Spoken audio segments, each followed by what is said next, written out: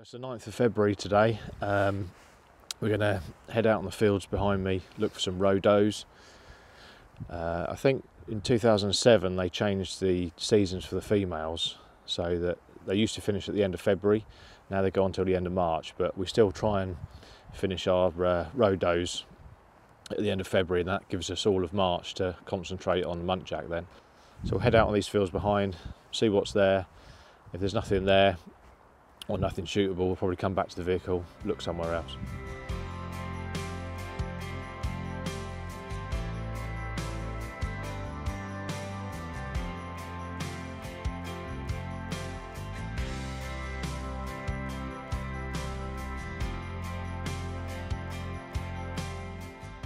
So we've just come around the bottom of the wood. We've just pushed a muntjac out of this pit at the bottom here, which has run away from us. Luckily it hasn't run round the corner where we're actually looking. We'll just keep going around, see if anything's there.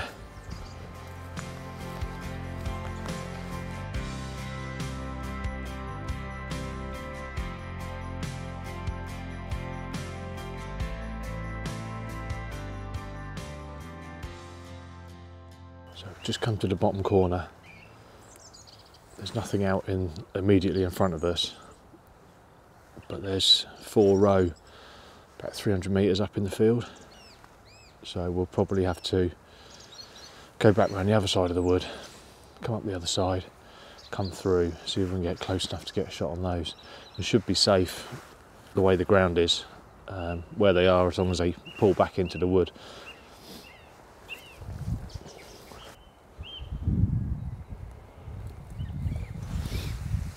So just cutting through the wood. I think it's probably a different roe than the ones we saw in the distance. You can just see it through the trees here. There's quite a lot of pigeons been flapping out of the ivy on the trees, which obviously alerts the deer that something might be coming. Okay, we'll just keep down.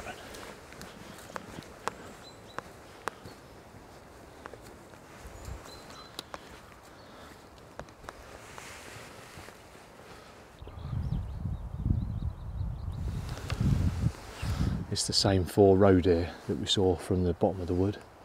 They're about 150 metres through here now. Still a little bit in line with the end of the chicken unit.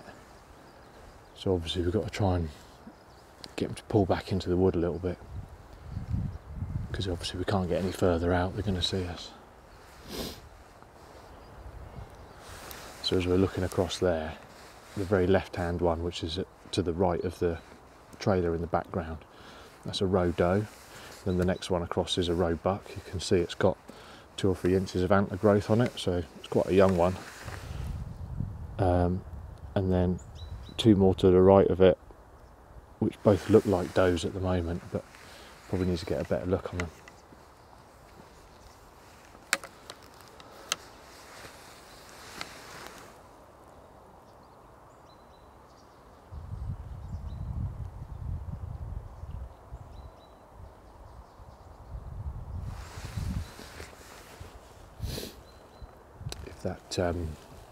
If you imagine that roe buck was a buck kid, it wouldn't be showing visible antlers yet. You might just see some little pedicles on its head, but when they're stood side on like that, if it puts its head up and stands dead square on, you can see a bit of hair coming off the willy. And then on the females, obviously on their rump patch, they have a tuft of hair that sticks out, which denotes that it's a female.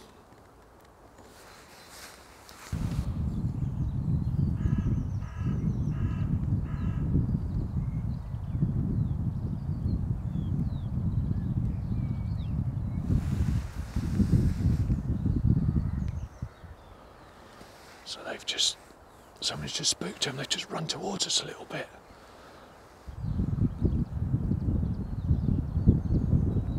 There's still not really a shot on anything on the left hand side. And I'd like the 2 on the right to be a little bit more to the right, so they're just a bit further away from those chicken sheds.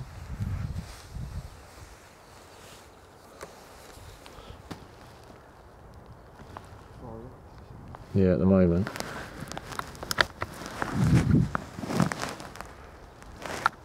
Yeah, far right.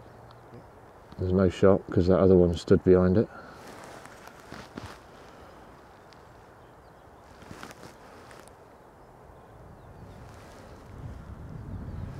Just keep dead still. Okay, so now the second from the right, yeah?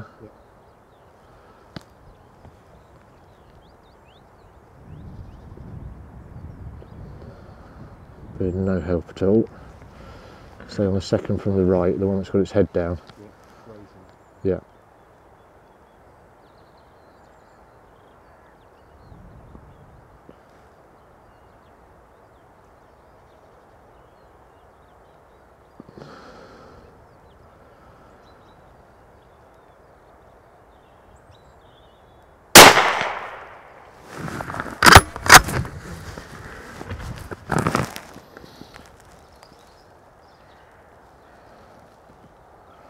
Okay, just gone down, or going down.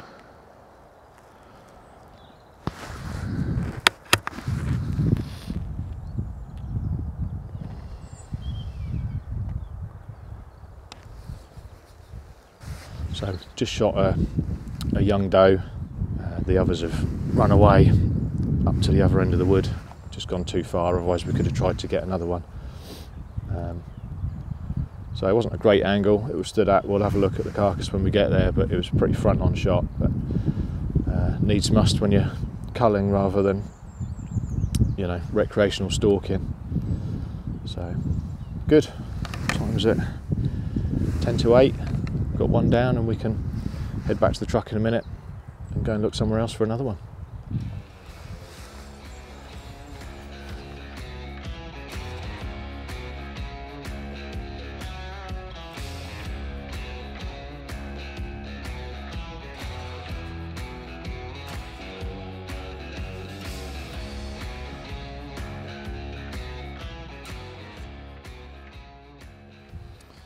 So, young roe doe, you can see the anal tush on the back there, which shows you it's a doe.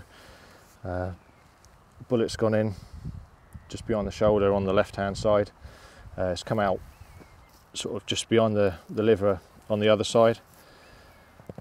This is 243 copper bullets, so didn't fall over straight away, but it was obviously dead running. Yeah, just a nice condition, young doe, and we'll get this back to the larder, get it sorted out and go on for another one, I think.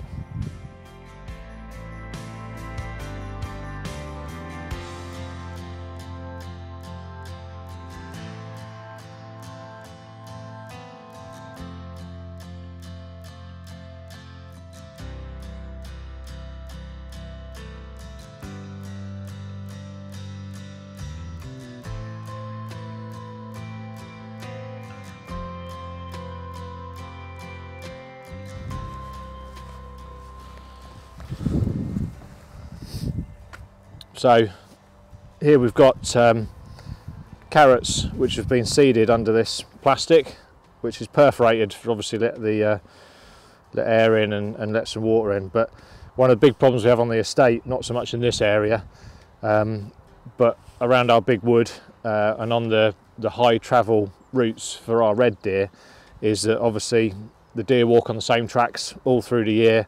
Then all of a sudden a field of plastic goes down, and of course they just keep ploughing through it.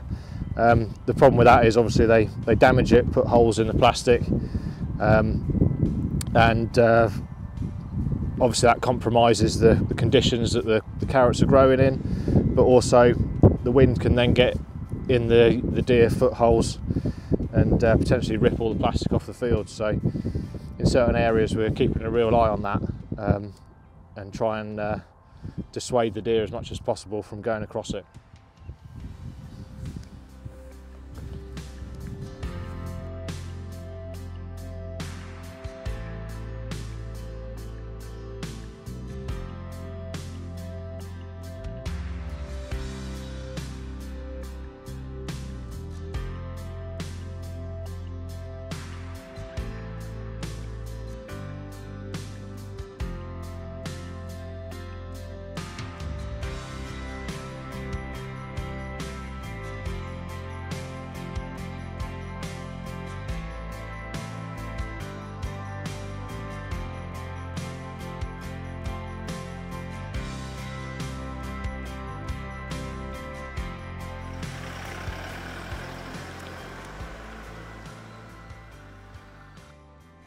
So we're just finishing the larder.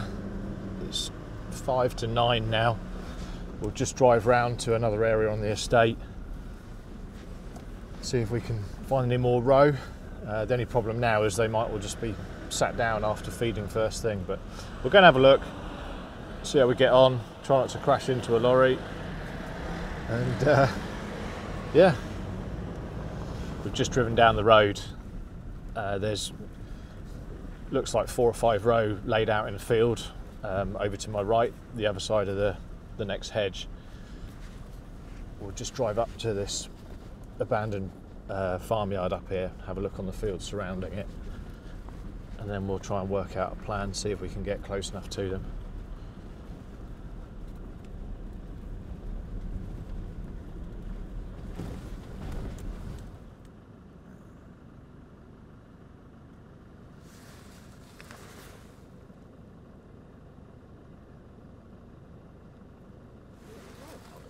Yeah, so that's a roe doe and a buck. We've just pushed out of this tree line behind us. We've just pulled in here, just the other side of a quiet country road. We're just going to walk over the other side of it. We drove down to that farmyard in the middle of that group of fields, and there's some roe deer out a couple of fields over away from us now. They were kind of aware that the vehicle's moving around, so hopefully they'll still be stood up. We'll just see if we can get across the field and get into a position to take a shot on them.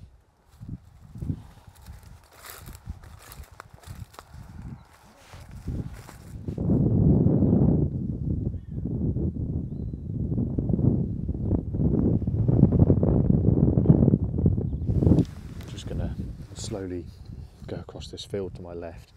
There's a big oak tree out there, so we'll head for that, try and use that as a bit of cover, and just as we go out across the field, we'll just keep stopping and checking, looking through the hedgerow, try and locate where those roe were on the other side of it.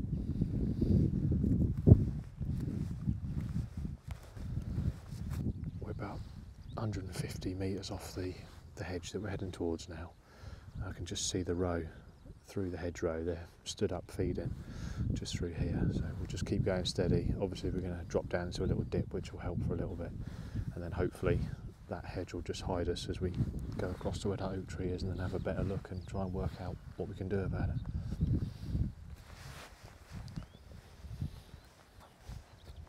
I'm just looking into the next field, and just to the left of the third oak tree away from us, there's a roe buck sat against it. There might be some does there with it as well, or it might just be on its own, so we'll just keep going slowly.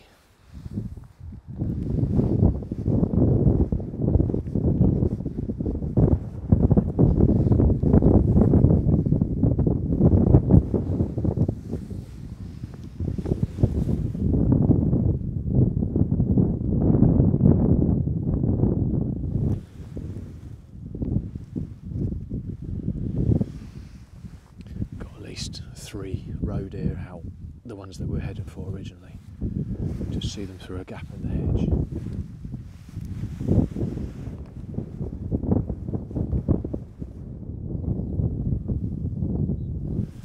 We've got 5 roe deer out there. 2 of them are standing up, the other 3 are sat down. There's certainly a couple of bucks in there, and now only 1 standing up.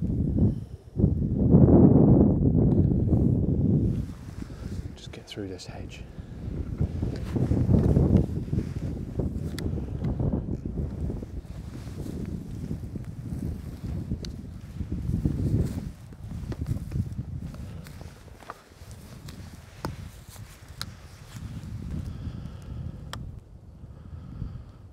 So it looks like we've got 2 bucks and 3 does. The left hand one that's still stood up is a doe, just need to get it turned a little bit better to have a shot. Some of the ones that are sat down, well, one of the ones that are sat down, the second from the left, looking straight at us.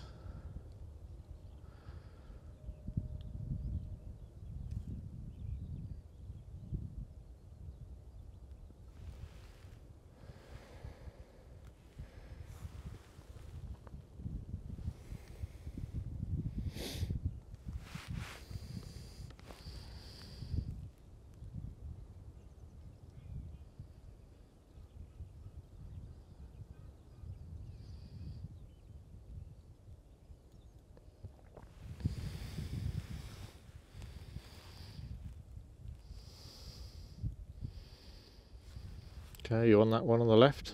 Yeah. It's just not stood right at the moment.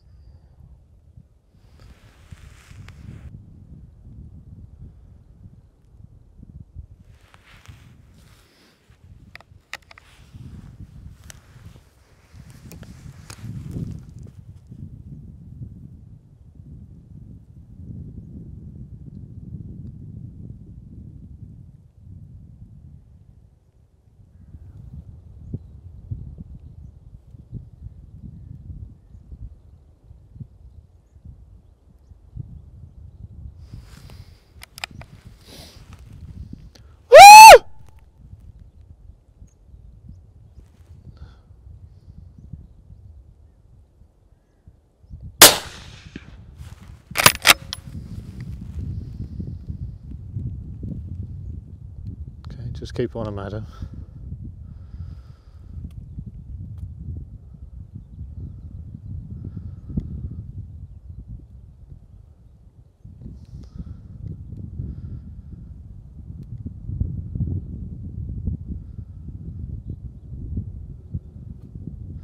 So that's one on the left as well.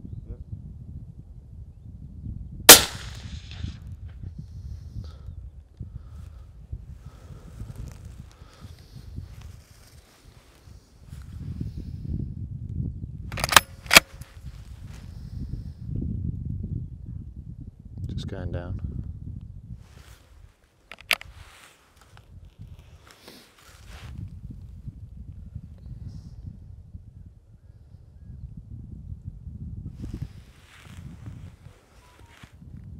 Good, so we shot 2 does, and that leaves 2 bucks running away, and there's another doe that's running away with them as well.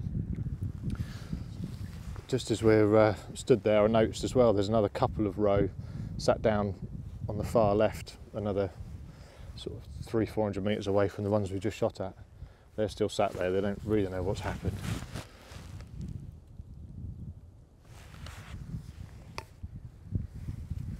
So, got a bit overexcited with myself there. The first one I was just about to shoot, and I felt myself sort of dipping forward and almost sort of snatching at the shot, so I just had to stop and just sort my life out a bit. And yeah, shot that first one, there's a good thump on that. And then the second one, we stood dead side on, shot that, and there wasn't a lot of sound from the bullet hitting the body at all, which was a bit disconcerting, but it's gone over okay. These are quite light bullets, these copper 243s, so unless you hit like a good bit of bone on the way in, sometimes they don't make much of a noise. But they're both down, so we'll give it a few minutes and we'll go and have a look and see what happened.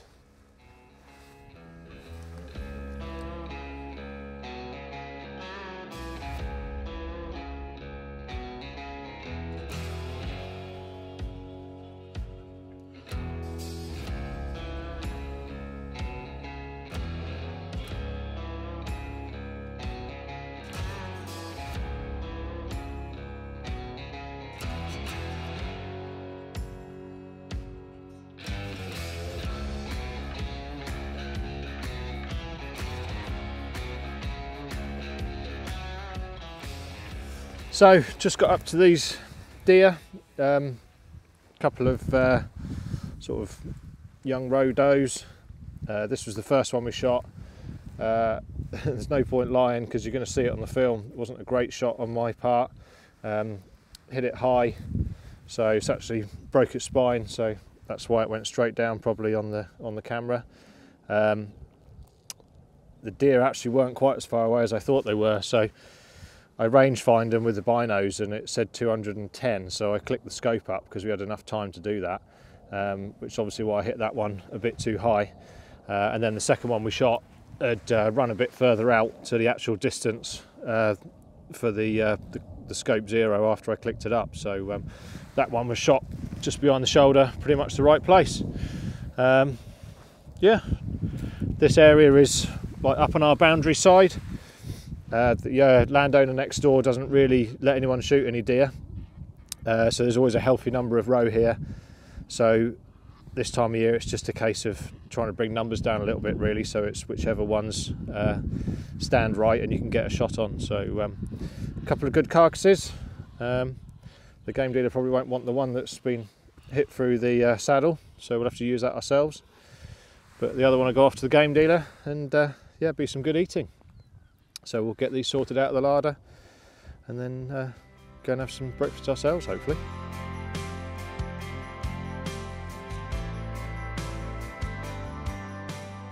Got a nice young 6-point roebuck out there, just a really nice one to leave for the future. See, he's got quite a thin neck on him. Obviously when they get older they get thick neck, thick front shoulders. The head isn't held quite as high. So yeah, he's a cracker. He sort of knows we're here but doesn't know quite what we are. You can see when they're alerted they flare out their rump patch, so it looks a lot bigger than it actually is. And you can see when he stood side on there, you can see the hair coming down from his pizzle.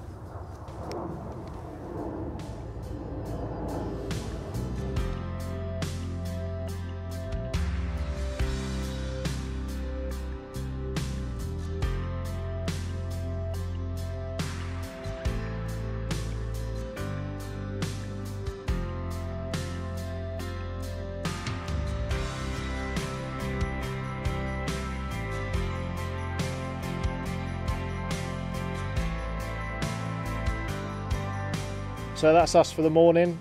Thanks very much for watching again. Next month we'll be doing Chinese water deer in March, hopefully. Season ends Chinese water deer at the end of March, along with all the females in England. Yeah, and then obviously we'll be hopefully continuing on through into April for roebucks. So yeah, thanks for watching. Don't forget to like and subscribe and all that, and keep the powers that be happy. Cheers.